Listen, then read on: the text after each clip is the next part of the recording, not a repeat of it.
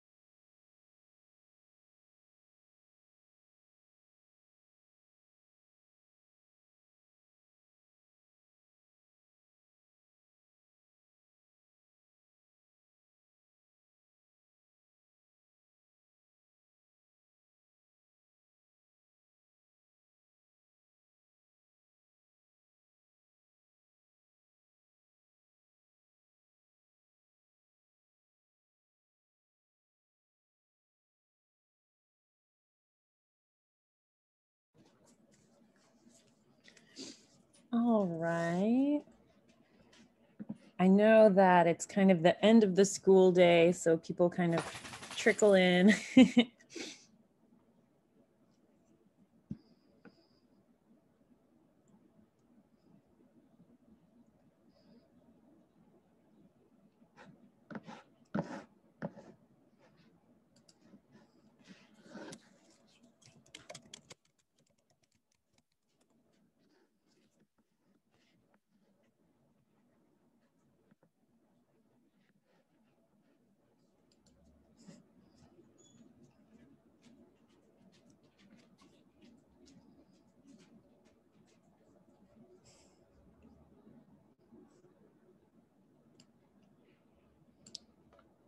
All right.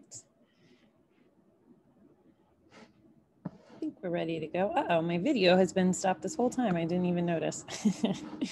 I will stop sharing my screen.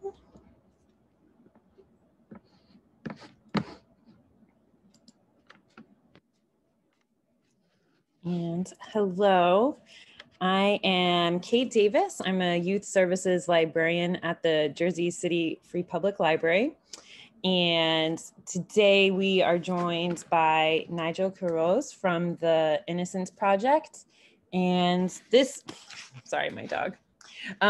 This presentation is in conjunction with our middle school author talk. So we've been reading From the Desk of Zoe Washington by Janae Marks for this week of this month of February.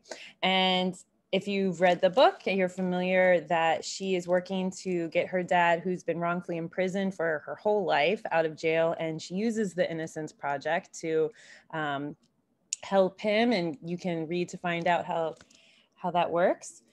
But we're lucky enough to have a speaker to tell us, this was a fiction story that we're reading, but obviously this is an issue that affects lots of people every day.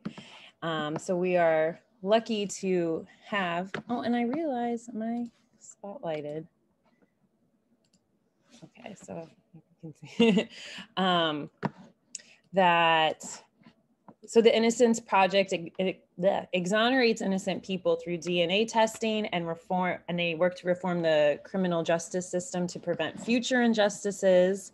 So we'll be learning more about how exactly they do that today. And so we have, how would you like everyone to speak to you? Nigel, Mr. Nigel, Mr. Quiroz? Nigel's fine. Nigel's Okay. fine. Yes. So we have Nigel with us today to tell us a little bit more about, the reality of the Innocence Project in relationship to what we've been reading in our fiction story. Mm-hmm. So thank you so much for joining us today. I've been really excited about hosting you. Yes. Thanks for having me. And I believe that you're in our neighborhood. You're in New York? Because I am in New York. Different areas where the Innocence Project works. Yes. So I'm in Brooklyn. I'm actually based out of we have Innocence Network partners all over the country and actually all over the world. We have about 69 of those. So wow. Yeah. So, but I'm based we call it the main office in New York City. So I'm coming from Brooklyn. Yes. Well, yes, we're neighbors. Some parts of Jersey City, we can see you. Right. Nice. Well, I'll hand over the microphone to you. Let me spotlight you so people see you and get rid of mine. I'll let you take over. Okay, great. So just happy to be here. So my name is Nigel Quiroz. I'm a field organizer and attorney at the Innocence Project. So what we do, we free wrongfully convicted people through DNA evidence, and we also seek to achieve reforms in the system in order to stop any more wrongful convictions from happening. So it's kind of like we do two things. We actually help people get people out of jail, like if you read the book, how Zoe did, and then we actually go back to try to get the laws changed in order for these things to not happen again. So we've been in formation for over about 25 years. The first DNA exoneration was in 1989. So DNA is just like your genetic, your genetic fingerprints. Everybody's DNA is different. So people were being sent to jail because their DNA was found at a crime scene. And we thought to ourselves, like our founders thought back then, Barry Scheck and Peter Neufeld, if people are being incriminated or people being arrested because of DNA evidence, surely there are people in jail who, if they hadn't used DNA evidence back then because they were in jail for so long, maybe if we test it, they would be actually proven innocent. So that's where the Innocence Project came in. So we basically look for cases where people are saying that, we didn't do this, and trying to get back into court in order to use the genetic fingerprint, the DNA, in order to disprove that these people did the crime. So we've been doing that since 1992. And then in 2004, we became our own nonprofit law firm. So to this day, there have been 375 people who were let out of jail, who were in jail because they didn't do the crime, and DNA proved that they were innocent. So that's a lot of folks, and that's been about over in 37 states. And actually 21 of those people were on death row. So if they wouldn't have been proven innocent, they might have died. So that just shows how important it is to get everything right the first time. And so we have so out of these cases, 188 of these cases, the true perpetrator, the person who really did the crime, was found after the fact. So if somebody goes to prison and they didn't do the crime, the person who actually did it more than likely is still free. and sometimes we see, unfortunately, that they go on to commit other crimes. So that just shows how important it is to get it right the first time also. Um, so on average, we see people serve 14 years and they go in on average about the age of 26. But we've had cases where people were young, were teenagers, who've been wrongfully convicted and served very, very long terms. So we just see how that works and how that affects people across the country.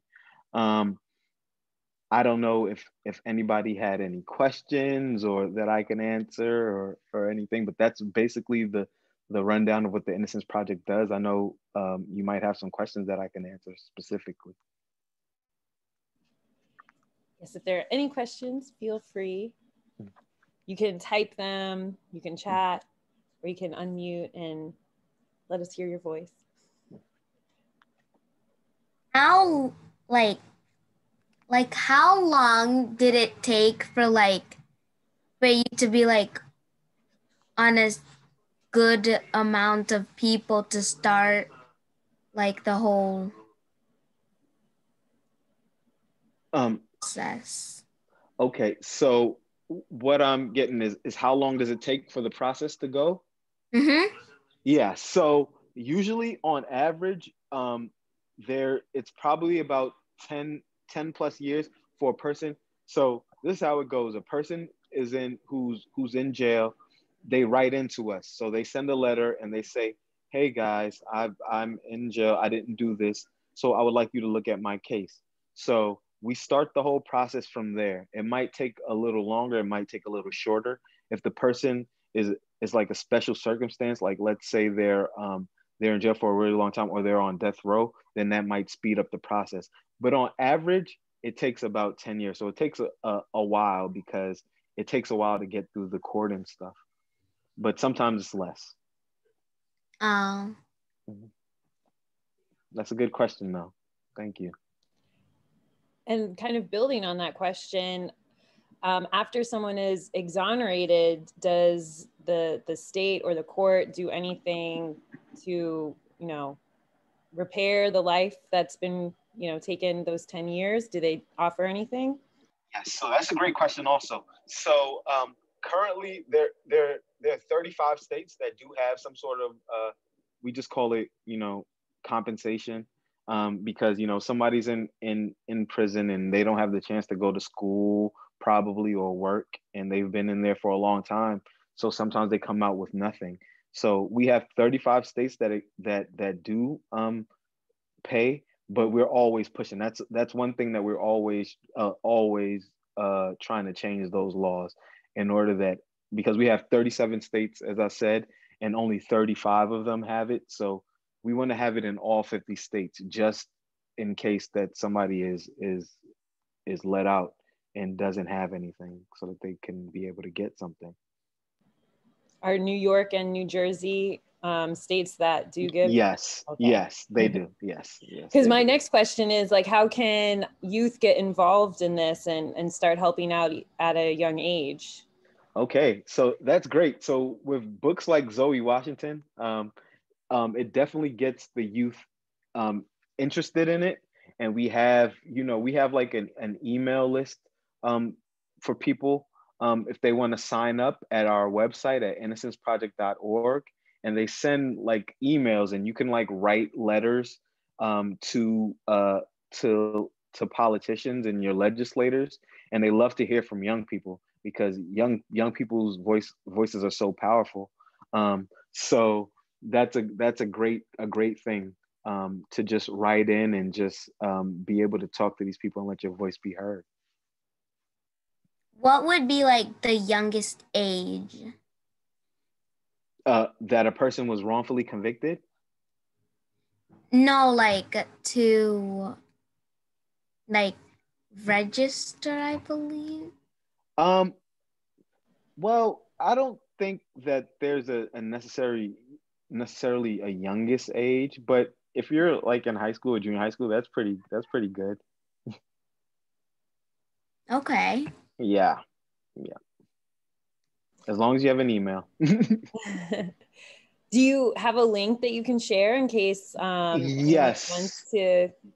Do I have? Well, I don't have. Or I can search for the link if anyone else has a question. Yeah, I was trying to see if I had like a chat box so I could just type it in or just paste it. But that works. Oh, I do. There we go. Yes. So innocenceproject.org. Sign up. All right, I'm gonna send it in a second. My computer's lagging a little bit. Yes, so those are great questions. Can you share like a case that was really powerful for you, or one that the Innocence Project was involved in? Yes. So we had cases. I don't know if everybody's heard of the exonerated five. Those were 5 kids in New York. They were aged 14 through 16, and they were wrongfully convicted when they were that young. And that was a very important and sad case because these were all very, very young kids who didn't, do what they were accused of, and they were made to be villains, and they were in prison for over a decade for something that they didn't do, and they basically lost their childhood. So that's one that really sticks out to me.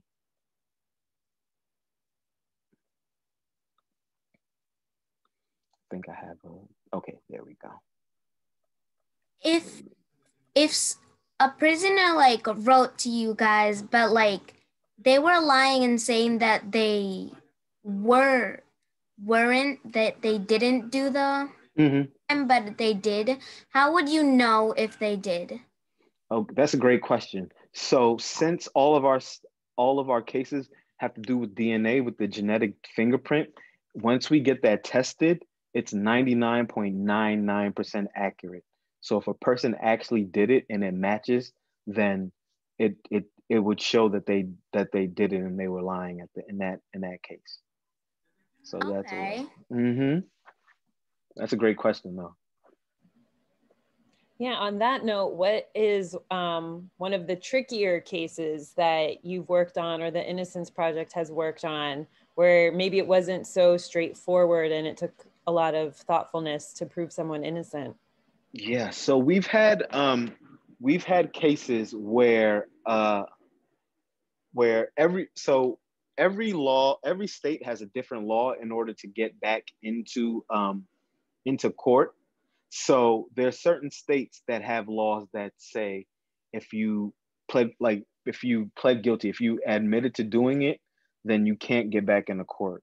So that makes it tricky because a lot of times people are lied to in order to get them to admit something to be done. Sometimes they might be threatened, or they might actually be hit or beat up and just being forced to confess.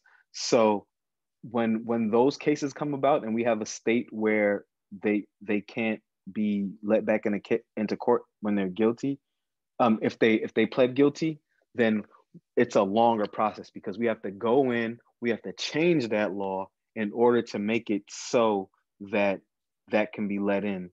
And so we have to start from scratch basically and go step by step. And sometimes it takes years for a law to change. So that's why it takes so long to exonerate somebody. And those are the more tricky ones where we have to change a law in order to get a person back in. That's a great question. And do you find that now that that groundwork has been established in some places, that it's getting faster than 10 years, or is it still just the court system, it's going to take a long time? Sometimes it still takes long, but a lot of states and a lot of cities actually, they have these things called conviction review units. So they will go without even us asking. They will look back at old convictions and see if there was anything that is kind of funny or messed up about it, and they'll look into it themselves, and then they will help, you know, with our help, get the person out of prison. So that's pretty neat, because now they're not, sometimes in different places, they're not even waiting for a person to write in. They're like just checking to make sure everything is okay.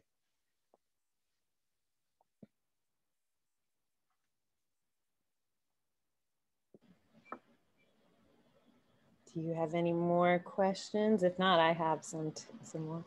Yeah. Have you ever worked on a case where maybe there wasn't DNA? Then how would you prove innocence without the fingerprints or? Oh, okay. Yeah. Physical. So we don't do any non-DNA cases, but we do see, like, in our different network partners, they do work with that type of stuff. So I've seen cases where there have been, like in Chicago, they have like cases where 20 or 30 people are exonerated at one time, all because there was a really bad police officer who has been known to lie or like make up stuff. So they can find, like, the person lied, and all of the cases that they worked on, they lied, and then they let everybody out at the same time. So it's pretty interesting that way. So yeah, there have been over 3,000 exonerations, and only 375 of them have been DNA. So most of exonerations aren't even DNA, but that's just what we do. But yeah, there are other ways to be exonerated without DNA. Have you ever worked on like a case that had like two people's DNAs in it and they both had to go to jail, but like only one is innocent? Yes. So we had a case. This gentleman, his name was Marty. His name is Marty Tankliff, actually. So he was really young. He was 16, and he came home and he found his mom and his dad really badly hurt. So his mom was already gone, but his dad was really hurt. So he went over, like what any other kid would do if you see your parents hurt, runs over to try to help. So he ran over to try to help his dad, and in helping his dad, his DNA got on his dad. So that was what was used to send him to jail. But a little after, they found out that, you know, there was another person there who actually did it, and they got that DNA and tested it, and that was how he was able to leave prison, because he went to go help his dad, and through all of that, that kind of got his DNA on his dad. So it's really, but that, so he was let out of prison, and he's actually a lawyer today, and he actually still works with the Innocence Project. So there's a happy ending to that. I like how his name is Marty, and like I remember like from Madagascar, the zebra is Marty. Yes. That's one of my favorite movies. Do you mind sharing a little bit of your story of how you came to work with the Innocence Project? Yes. Okay. So when I was in school, when I was in law school, I was able to intern with the Innocence Project. So that's basically working without pay, but it's like, you know, you're learning stuff. So I was able to work with them for a half a year. So I was in the office every day and meeting everybody. And the cool thing about the Innocence Project is some of the people that we help, some of our clients, they always come into the office. So it's really nice to meet people. And, you know, some of them, you know, a lot of people, everybody's really, really nice. And, you know, they became like friends and like close, and sometimes like family. So I went back to school to finish school. And when I graduated, I was actually able to come back and work. So it was pretty neat. So I kind of had like uh, a little early glimpse of the Innocence Project before I started working there. So that was pretty nice.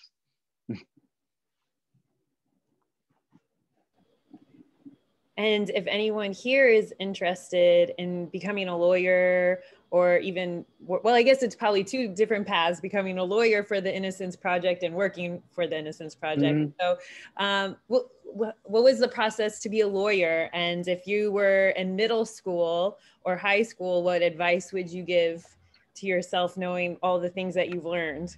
Okay.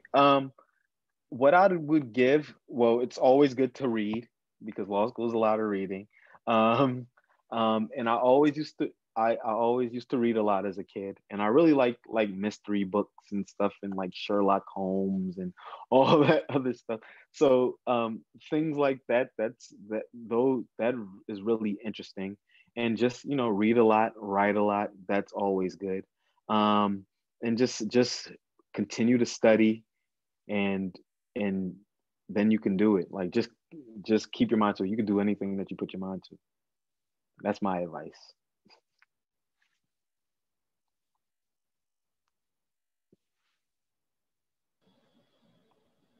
Does anyone else have any more questions? I have a question. Mm-hmm. How do you decipher the difference between two people's DNA? Like what tools do you use? So they have like DNA, and that's the cool thing about the Innocence Project also. You don't only have to be a lawyer to work here. So we have scientists that work with us.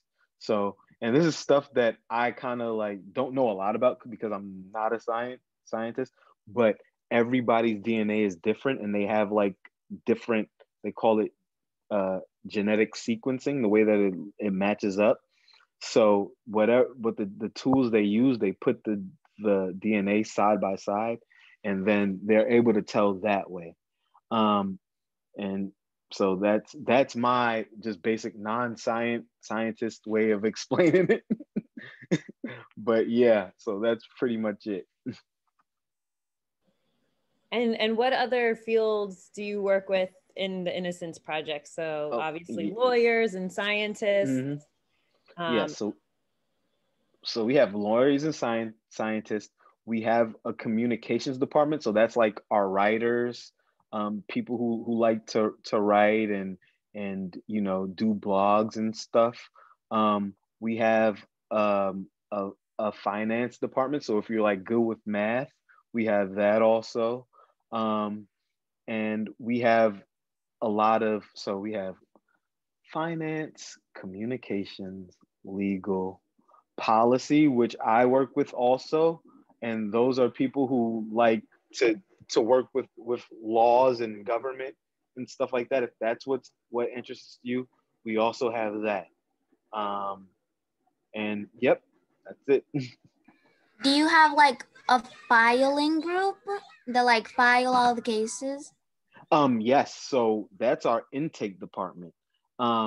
So those are the intake are the first people who they're the most important people in the Innocence Project because they are who get the letters. So whenever somebody writes in, it goes straight to the intake department, and they read the letters, and there's a lot of files. We get over 2,000 letters a year. That's a lot of mail. So they have is this just New York or all of the all over. Well, this is what comes to the national office. So yes, so Innocence Project, we get over 2,000 letters a year. So you can imagine just how much mail comes every day.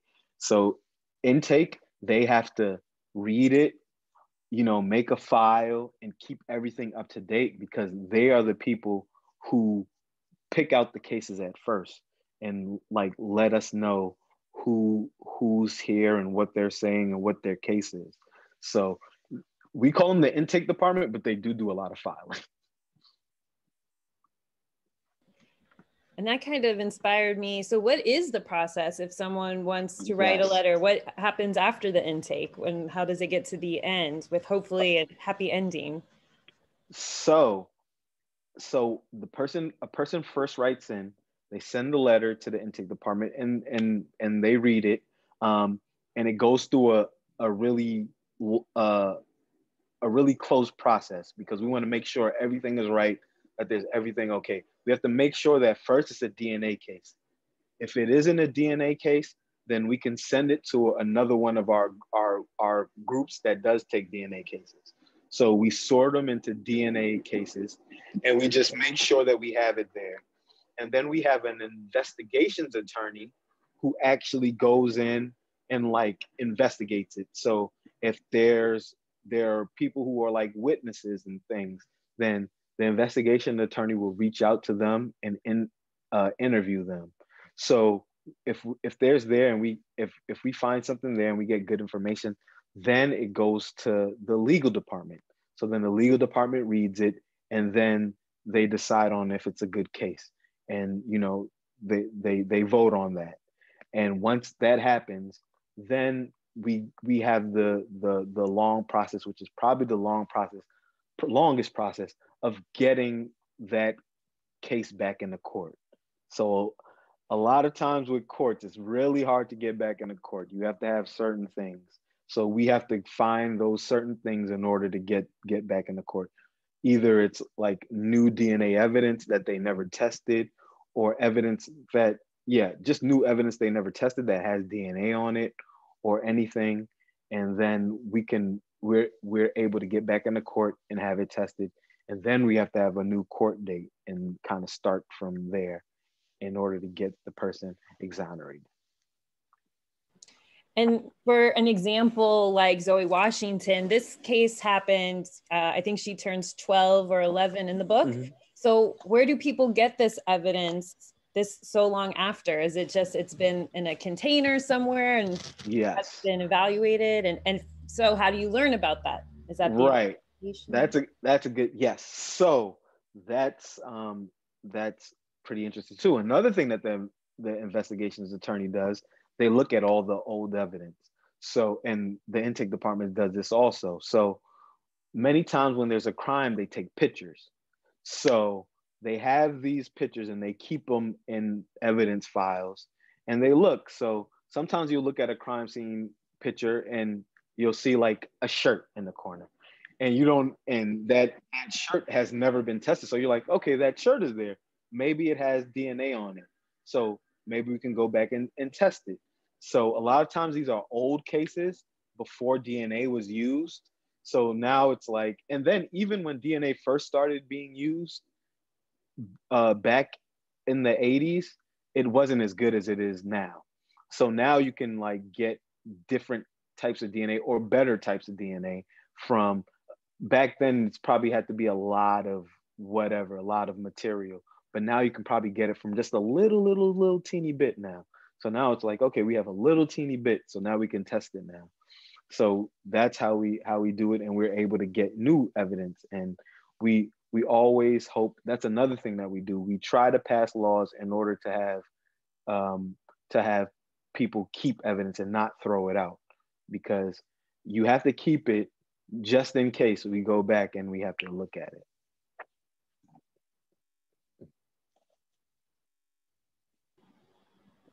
Are there any more questions from our visitors? So, for example, how many cases are you working on right now?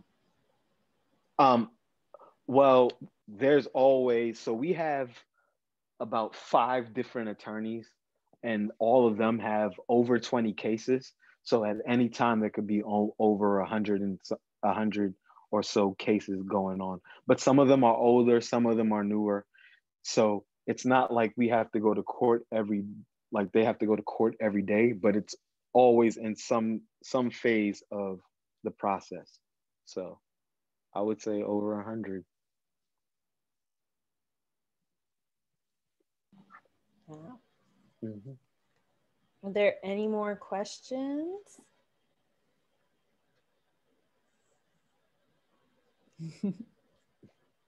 All right.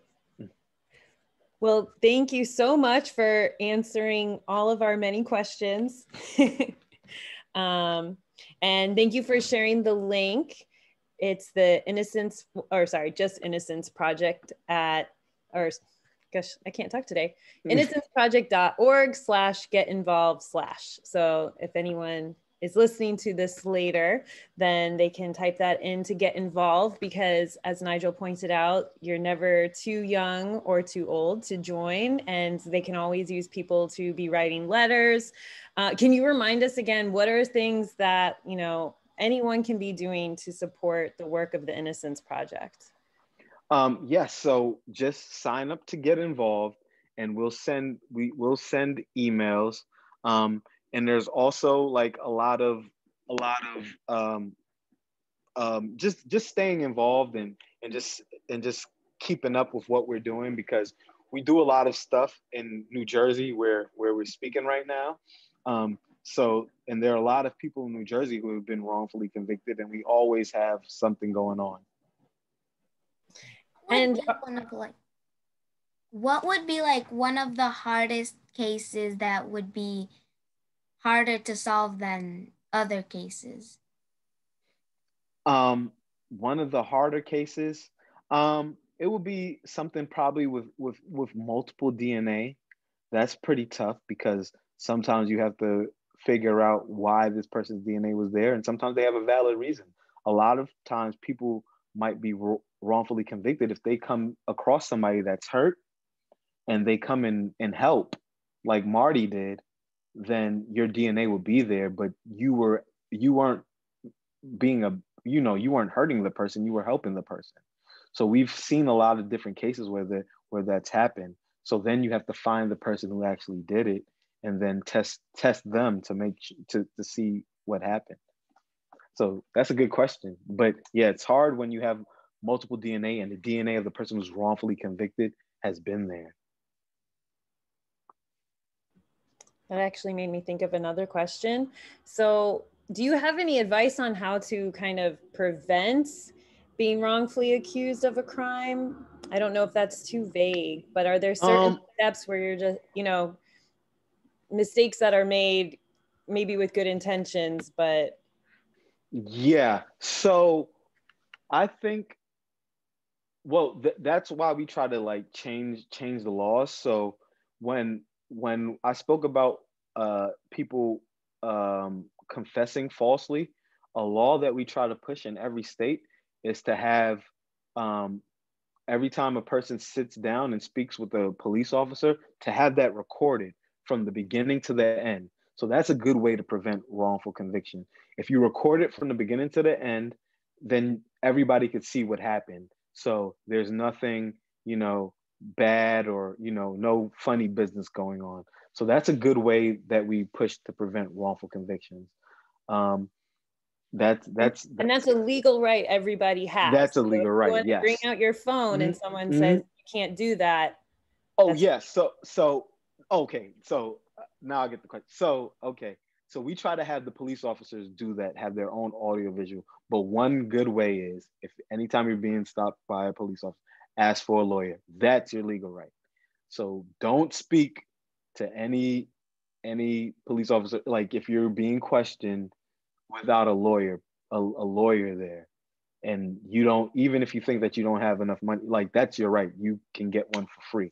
So that's a key way. A lot of people have been wrongfully convicted because they were brought in and they were like questioned and asked questions and didn't have a lawyer present. And they're saying things that they don't know that can be used against them. So that's a good way. Yeah, that's a great question. Any other questions? All right.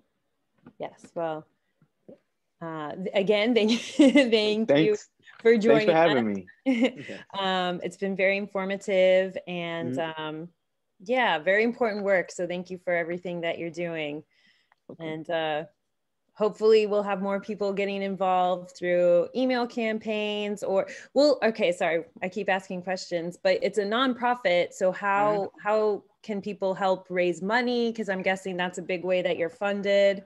Yes. Is there anything like that? So what we do is we have get involved. Like we take donations. So we have people, you know, give like $5, $10, $20 a month, but all of that adds up, you know. So, you know, a key way to raise money is through donations from people. So that's pretty good. Because the people that you're helping, they're not paying you. Yes, they're not paying us. Yes, so everything comes out of what we're donated. So it's yes. important. So maybe if anyone has a cause that they, some people like to donate for birthdays. That's probably an older on person Facebook. thing. Yeah, on Facebook. And then kind of on that note, are there Instagram accounts? I don't know if a lot of kids are on Facebook, but so Instagram that they can follow. Yes, so we're on Instagram, we're at Innocence Project, at Innocence Project. And on Twitter, we're at Just Innocence. So, All right. All right. Well, thank you so much for sharing time with us and for talking about an important aspect of the book that we're reading, From the Desk of Joey Washington. And yes. Thank you. Thanks for having me. Thanks again. Have a good day. Thank you. You too. All right. Bye. Bye.